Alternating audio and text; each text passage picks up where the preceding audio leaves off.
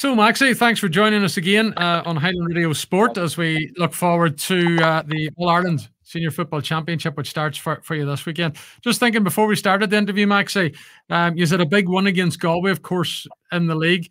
Is there anything at all you can take out of that match, or is that one getting buried now at this stage and it's going to be a different challenge at the weekend? Yeah, look, it's completely buried. For us anyway, we were practically at full throttle that day, and Galway were very short. We've seen the team that they sent out in the last Friday night against Kerry in the first round. So, the team bore very little resemblance to what we would have played against. So, look, you would have to think that they probably learned more about us than we would have learned about them on the day in the league match, and I suppose they definitely have a lot more room for improvement than maybe we would have had. So, but look, it's still a great source of confidence for our girls, knowing that they went down to Galway and played in their own backyard. Tumen performed really well against them. So I'd say, look, it's one of those things people can. Some people would say you're better in Galway's position, having having your powder dry almost, or others will say it's great for Donegal to have that confidence. So look, it's I suppose it's all personal opinion really. Yeah.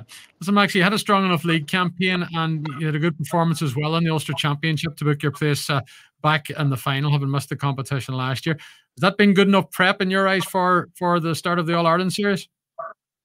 Yeah, look, it was a very good run against Cavan because we had a similarly slow start against Cavan that we had against Cork the previous week in the league semi-final, which was very disappointing and something I suppose we had a chance to sit down and talk about. It wasn't a coincidence that the two games started in the same way, so it was something we had to talk about and we had to maybe work on in training about how we do start the games, and look, even revisit your warm-up and your pre-match routine to see was there something in that you can do better and sharpen up on. And so look, we would have made a couple of changes from that regard. But yeah, look, the score against Cavan was very pleasing. We think we scored 6-16, which is very pleasing with a lot of players getting on the scoreboard and kick some really good scores. And look, at the same time, we're probably slightly disappointed. We conceded 2-17, and again, that was something that we probably went away and had a wee look at this last couple of weeks and seeing if we could tighten up at the back. But look, it's a big score to concede, but it's also a big score to score. So if you ask me, would I rather score 6-16 and have a high concession rate, or score 10 or 12 points and be measured at the back? I would probably go for the high scoring. So it was a very worthwhile run out.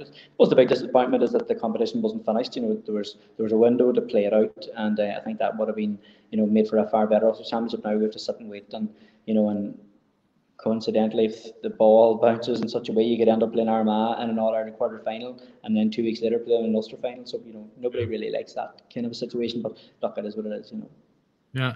What about the squad? Are you fully fit, Max, ahead of this game? Because it's vitally important, isn't it, that you get off to a winning start? I know you got 2 games there, so it is. But you want to go through those 2 matches in a winning manner, don't you?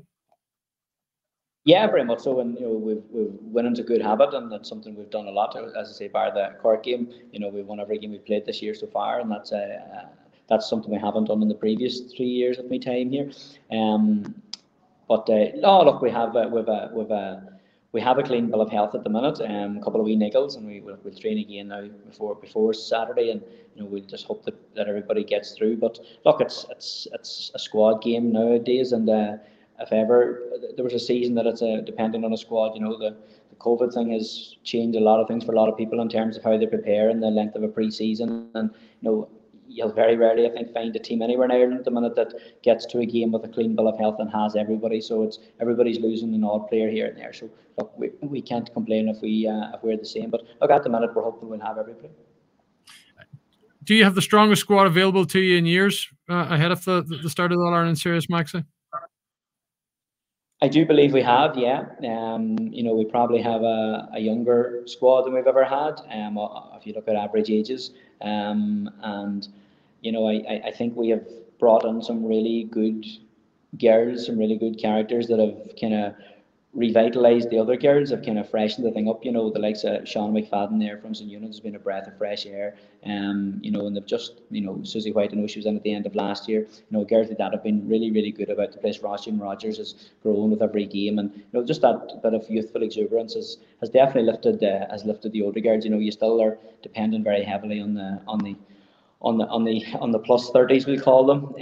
You know, your Currans and your Niamh Higgertys, and you know these guys are playing the football of their life, to be fair to them. But I just think the dynamic is very good. You know, I have said it before, and I've said it to the girls that, you know, we may not have the best 30 footballers in Donegal, but I feel we have the best squad that we could have. You know, being a talented footballer nowadays doesn't be enough. You know, it doesn't make you a good teammate. It doesn't make allow you to improve the squad that you're part of. And I think maybe we were guilty of that in the past, where we had maybe all the talented players, but we had maybe just didn't tick enough of the other boxes. And I think now we definitely are ticking more boxes than we've ever ticked before. Look, that doesn't mean there's any correlation to success or translate to success in the field, but look, there's a real feel good factor about the group at the minute, and I say that's, you know, borne out the fact that we've only lost one game we played, and we feel very sore about that game that we did lose against Cork. You know, we felt it was a game that we definitely behind us, and we take full responsibility for losing that ourselves. So, you know, I don't think Donegal has ever been in as healthy a position where